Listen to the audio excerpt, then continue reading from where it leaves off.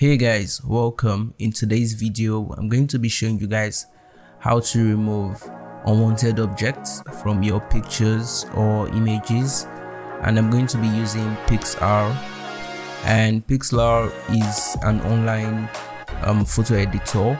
There's Pixlr X and Pixlr E. As you can see, Pixlr X is the quick and easy editor, while Pixlr E is the advanced editor. So in this video I'm going to be using the Pixlr E.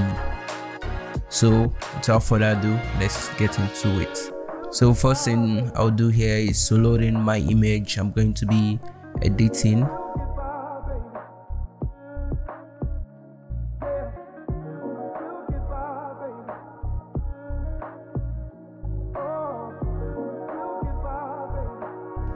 Right, so this is the picture I'm going to be editing, and I'm going to try to remove these dates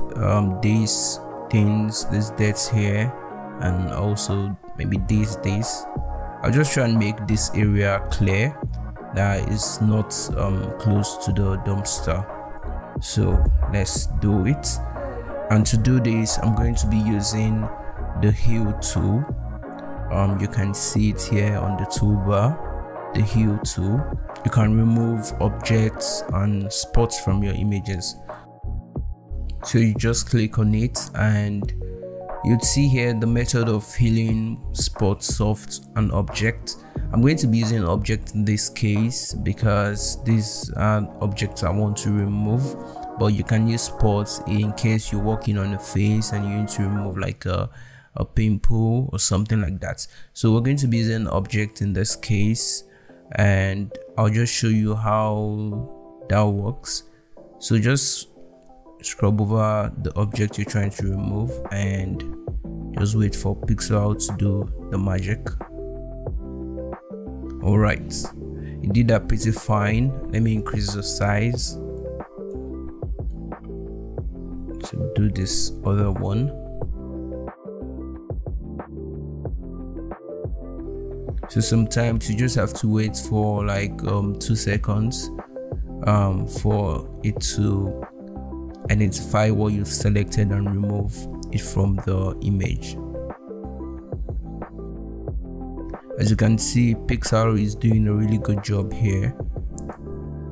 Remove this also. Nice. Let's remove.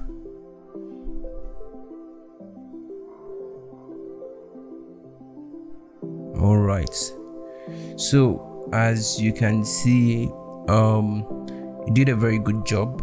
So you can use this in different scenarios and cases, and Pixlr works with your browser, so there's no need for you to download anything. Just open the link and you can access it. The link will be in the description.